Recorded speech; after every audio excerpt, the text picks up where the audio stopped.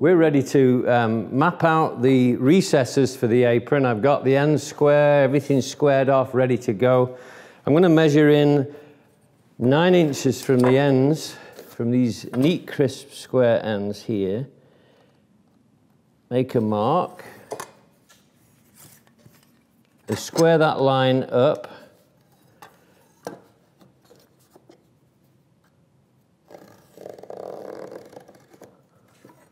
Same from this end, 9 inches in from the end. This needs to be accurate because when we square these lines across, this is what governs the leg to the apron ratio. It makes it that dead square. You want the legs dead square, it makes it accurate. I'm going to take the thickness of my bench top here like this. So I'm just flushing this with my finger here. I'm going to run this along the edge here. This is the top edge of my bench here. And this is the inside face of my apron. So I marry this one now. Once you've picked those outer faces, I've got inside face to inside face. I want to take this registration mark that I had here and transfer it onto the other apron, flush this here, and make the mark on here. So you guaranteed the distance is exactly the same. Same on this one, taking that mark. So the distances are guaranteed. They're exactly where they should be. Take this one out of the scene for now, square that one over later, and we're ready to start. We have to cut a wedge now to get the exact sizing and the angle we need for the leg. So we're going to put the leg on and then put the wedge against it, so I'm going to cut the wedge now.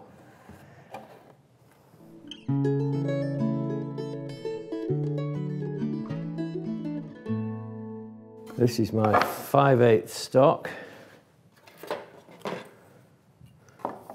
So the length of my wedge, I'm going to make it the same length as I've got here, which in this case is 9 inches. Length of my wedge. And my wedge is 1 inch at the bottom and 1.5 at the top.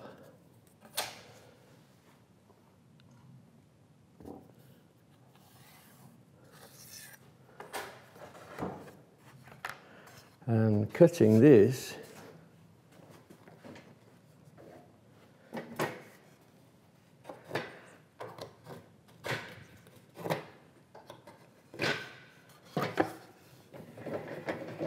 nope, that's not going to work. Slide this out of the way. I'm going to clamp it to the bench top.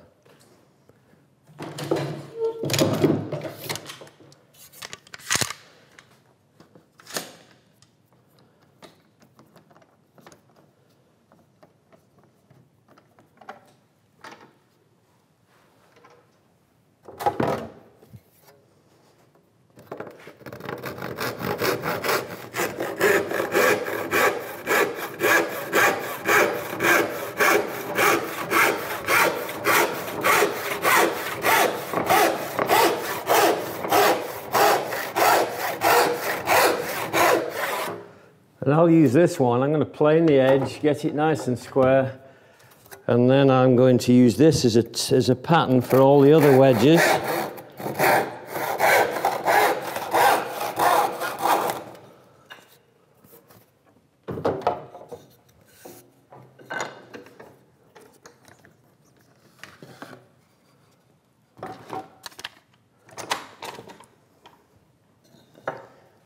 So get this as square as you can.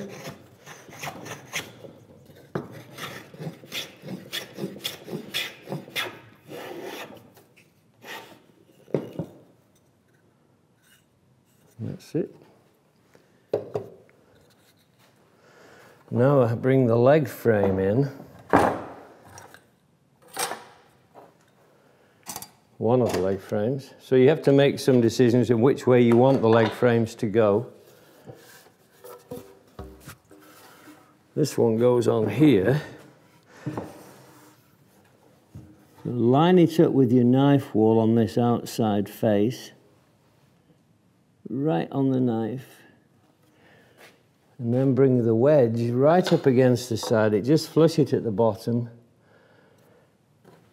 And then take your knife right along this inside face. Like this. Do the same on the opposite one.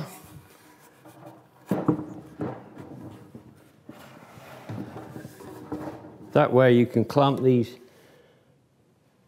and cut them both at once if you want to.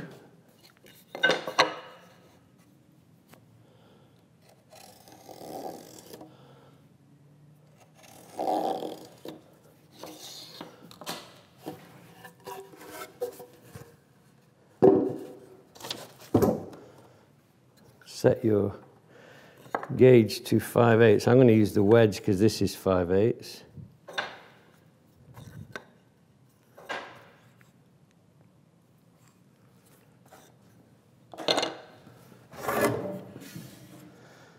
And this goes between those 2 points there.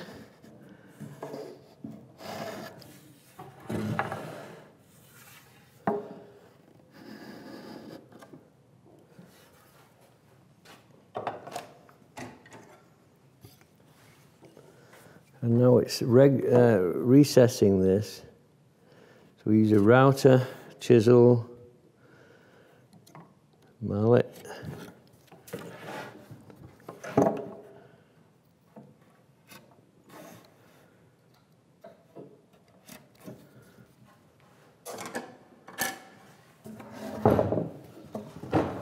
And clamp it to the bench top probably is the best thing.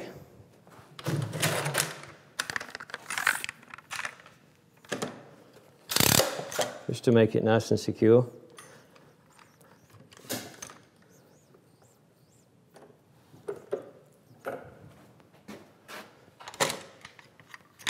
Safe.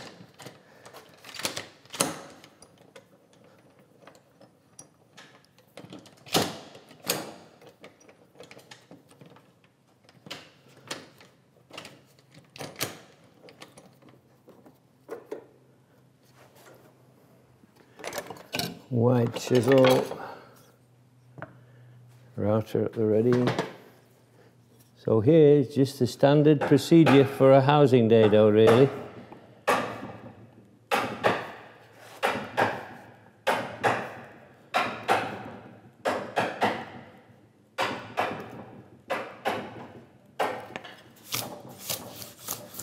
So that deepening of the knife wall with the chisel gives the recess. You can stand the chisel up in there, and it gives a place for the bevel of the chisel, so there's less compression on the wall when you do vertical chops. You just flick those out of the way. I'm just a little bit shy on my line here.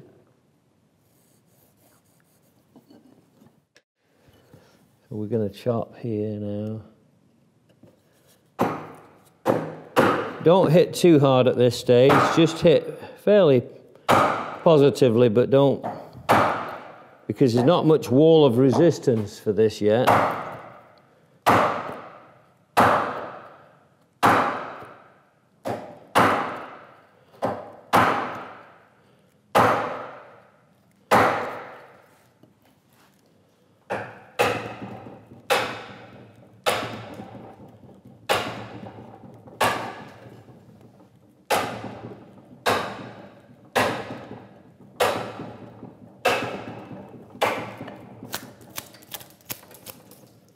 Just flick that out of the way. Keep going down. Now I can go much harder.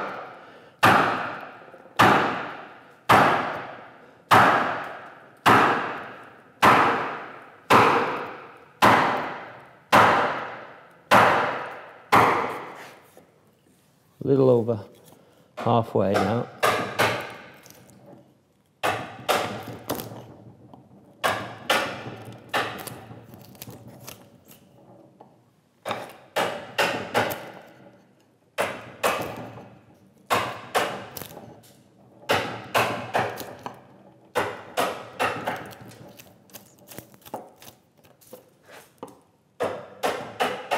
We've got a nice crisp wall, which I like.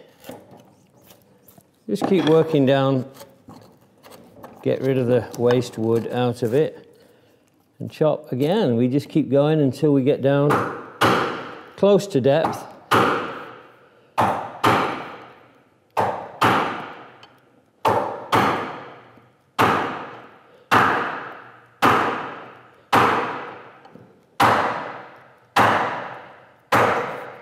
I'll work on this wall now because I'm going to take that midsection out shortly.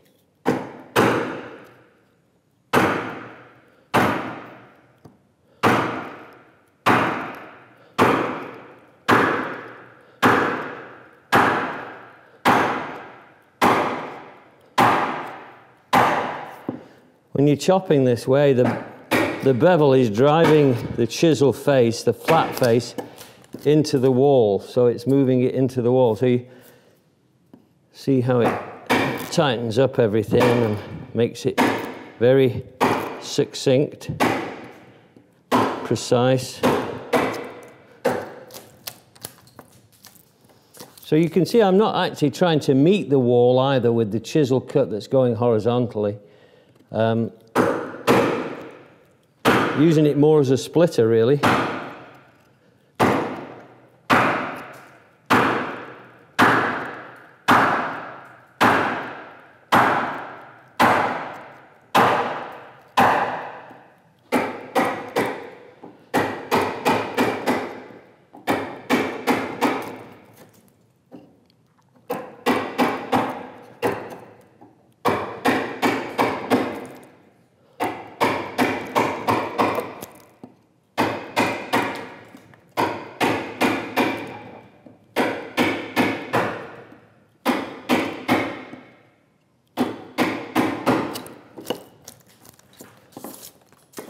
Very effective, really, this method.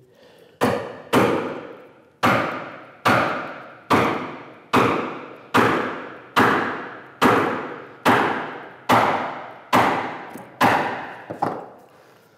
me move this a little bit. I'm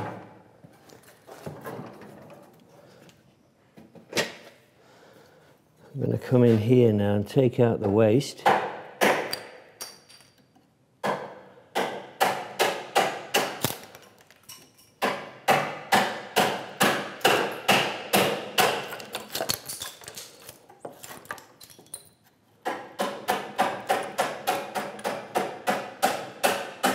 I reach a point where my bolster, the ferrule, this part of the chisel hits the stock at the end of here, so I have to turn the chisel over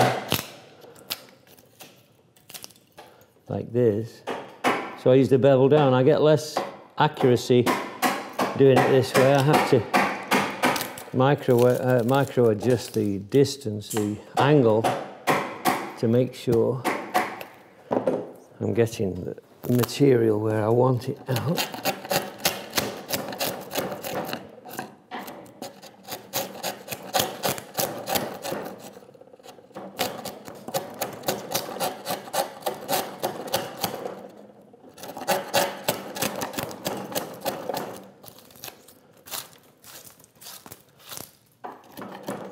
I'm going to go across this end here now. This doesn't necessarily need to be perfect, just work to the line, but you'll be able to adjust this up and down when you glue this to the edge of the bench top.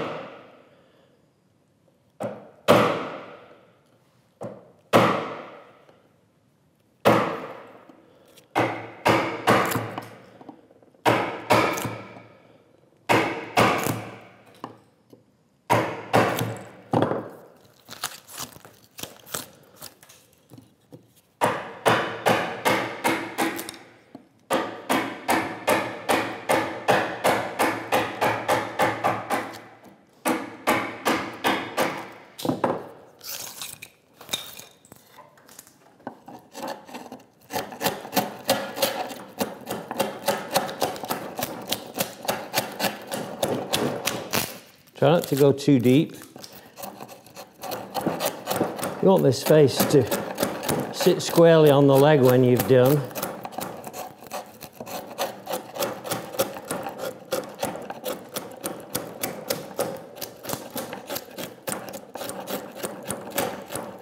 Just like that. And now we can switch to the router.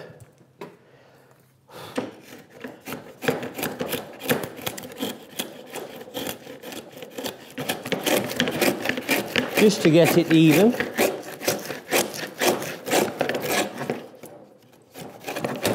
So I've set this shallow, it's not the full depth yet.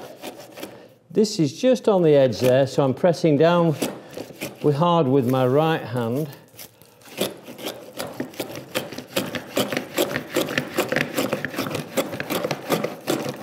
Imagine this in a...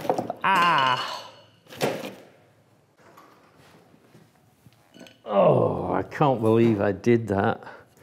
Good lesson there. Oh, what a mess. So I'm going to have to sharpen up. It landed right on the very edge. So we'll have to watch for that.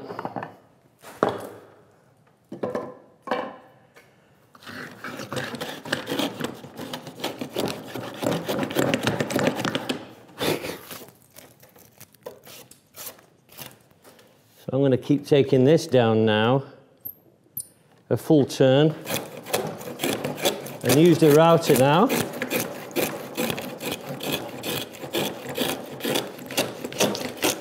Which works similarly to the chisel, but gives me better access.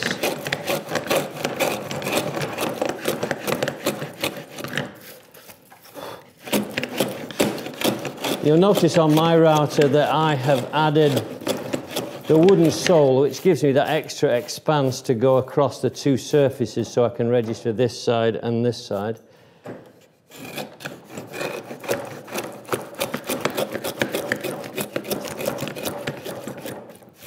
Very good.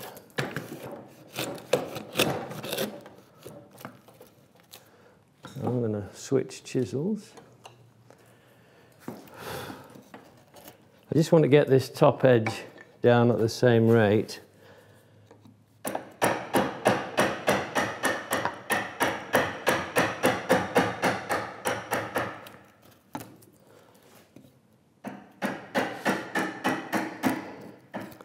Don't worry about this blood here, I've got a splinter. But it didn't hurt and I didn't cry.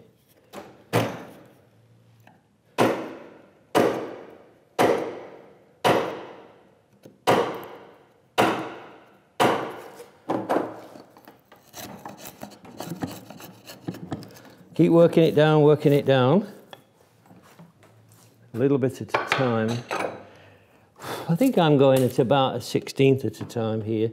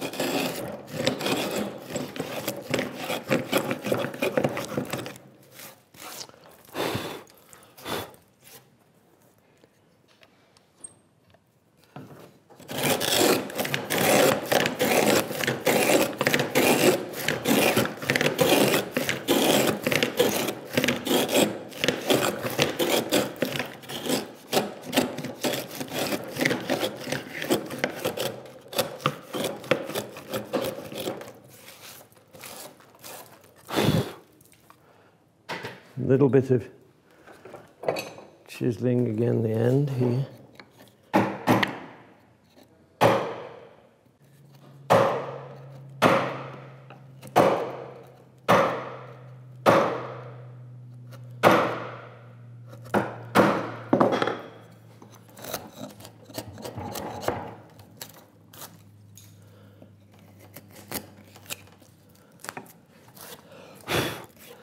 And I'm going to come down here little bit deeper, just to catch those fibres about the same rate that the router is cutting it. So I'm looking at the underside. This is very close to the full depth now.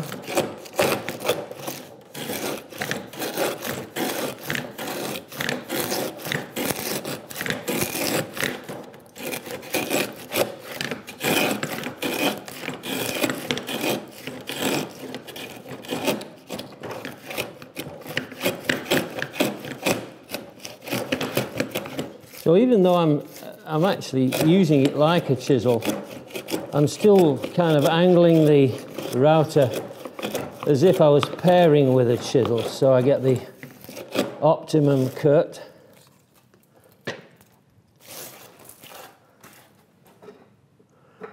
My brush is gone. There it is.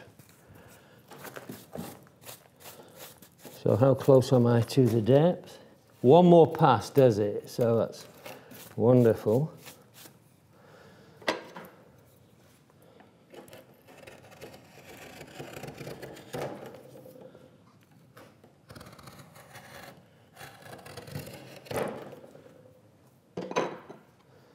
And set this to the final depth, the gauge mark. That's right in the groove. So I'm going to go right along this side, all the way to the top. This is the smoothing cut, really. So this is, I'm angling the router to pair cut across this final level.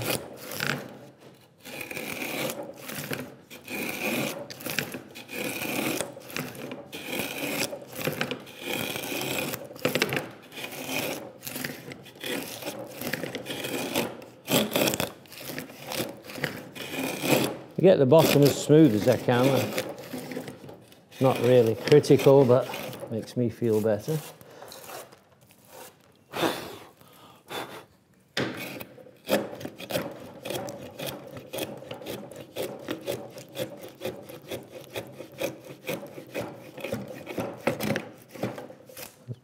That should be it. That's it.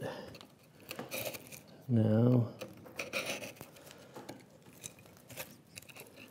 clean out the corners, and then we can see how we did.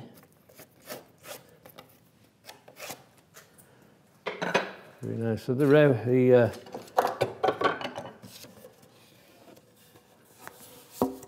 this will go in here.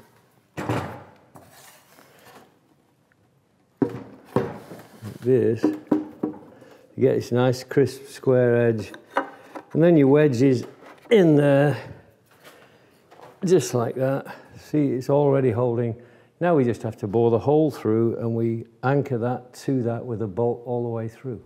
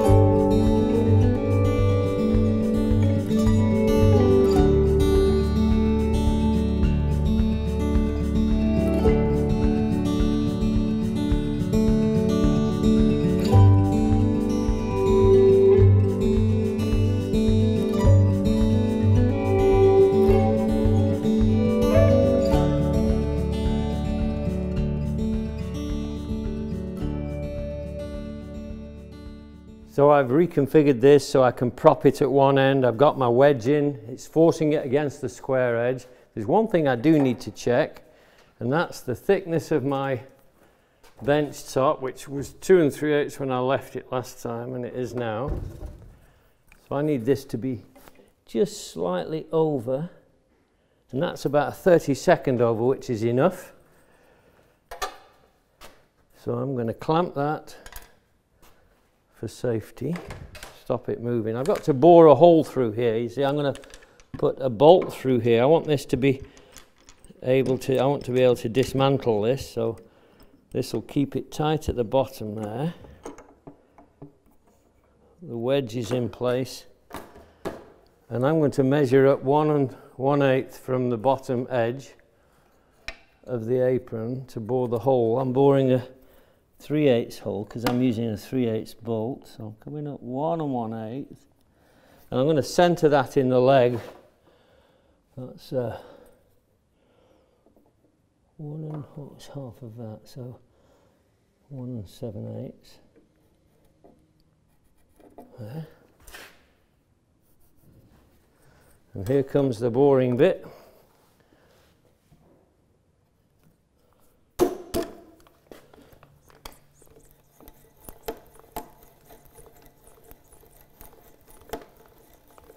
This bit should pull its way through.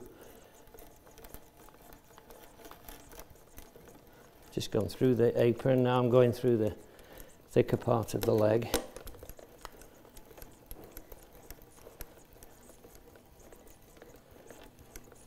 This will help me, this will make the bench disassemblable. On some of my benches I've just used 2 or 3 screws through this face and plug them, and you can do that too if you've got a place where you can just have your bench more permanent.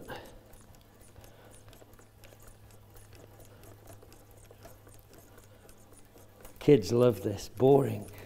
This bit, there it is. I'm just trying to pull the waste back out with the bit. There it is. And now I'm going to pass the bolt through with the washer.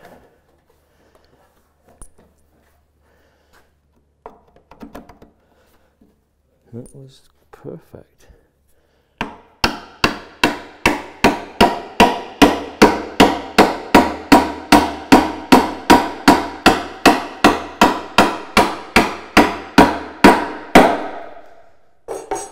Washer and the bolt. Other than that, that's it. So we do 4 of those, the other 3, and we're good to put the bench top on, things like that. You feel it coming together. So cinch that one up tight. I've got the other 3 to do. I'm ready to go, get those completed, and I'm ready to put my bench together.